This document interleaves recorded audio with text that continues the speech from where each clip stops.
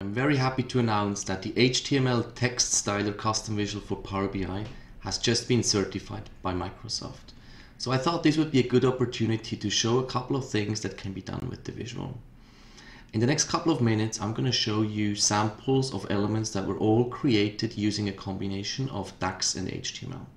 This will not be the full list of elements that you can create with the visual, but it should deal as an inspiration to you, the end user, to go and download the visual, get our sample report, and then start creating your very own custom elements for your Power BI reports. So let's start with tables. Tables are included in most Power BI reports, but sometimes you want to custom style your table. You have a specific style in mind, and with the native visual this might not always be possible. With the combination of HTML and DAX, you can format font size, you can add hyperlinks, you can add images, GIFs, animations, all sorts of elements, and make it fully dynamic. The same goes for KPI cards. KPI cards are seen in every report, but sometimes you want to have a very specific card. With HTML, you can create your very personal KPI card, and you can define, again, the background color, font color, the border style, and make it all dynamic using measures. So when I select a different country from this drop down here, from this slicer here, you can see that all the KPI cards change. Sometimes it's the border color, sometimes it's the background color, sometimes it's a smiley face or another icon. So all this can be done using DAX and HTML. Of course, the HTML text styler can also be used in custom report page tooltips. And with the new version, the visual itself supports tooltips. So depending on what element I have selected in the visual, a different tooltip is displayed.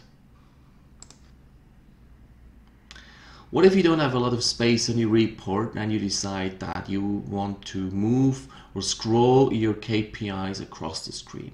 Or as in this specific example, we have stock prices and they just move from left to right, or if you prefer, the other way around. So again here, every element can be defined by the user, speed, direction, all sorts of stuff. Animated GIFs can really draw the user's attention, but adding just an animated logo, that's just one use case. Me personally, what I really like animated GIFs for is to add end user information, to record small videos and create GIFs from them, which help the user to learn how to use a report, how to navigate, how to filter, how to cross-filter, and add these GIFs in combination with some text to the report to guide the user so they know how to use the report. If you have an image or a GIF that you want to transfer or convert into a measure, simply navigate to our brand new converter, which can be found on kteam.ch/converter. On this page, we again see the different formatting options. So we can underline, and we can color, and we can have bold text. But that's not really the main message of what I'm trying to show here. What I'm trying to show here is that I think it would be nice for the end user to be the one person to decide which font size should be shown. So maybe I prefer a bigger font, but somebody else would say, I'm happy with font size 14, so I don't need to scroll. Just leave it up to the user. Of course, also colors can be made fully dynamic. If I change the color here, all the elements here change. Background color, font color. We can even change the transparency or opacity. So this again gives us so many opportunities. Or, of course, we can add HTML icons, and there's hundreds, if not thousands, of different icons. There's also one thing that I personally like, and I mentioned it before. It's the combination of text and images and hyperlinks, maybe buttons and GIFs. So this again can be a great way to display end user help within the report. So this is here is just one visual which contains everything.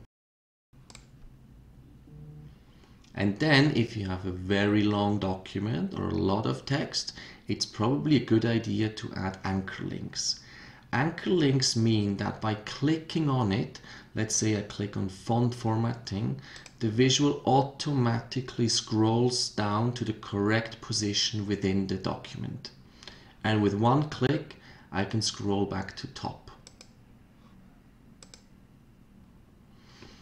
So these were just a couple of elements that can be created using a combination of HTML and DAX.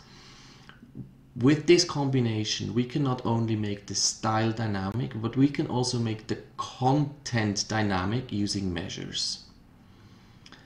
If you want to learn how to use the HTML text styler, simply visit our knowledge base, or even better, if you have specific questions or you simply want us to show you how the visual works in a private demo session, just go ahead and schedule a free of charge demo session and we'll show you how to use the visual within your report. So hopefully this inspired you. Please go ahead, download the visual and take it for a spin. And simply reach out because we're always happy to help and hear your feedback.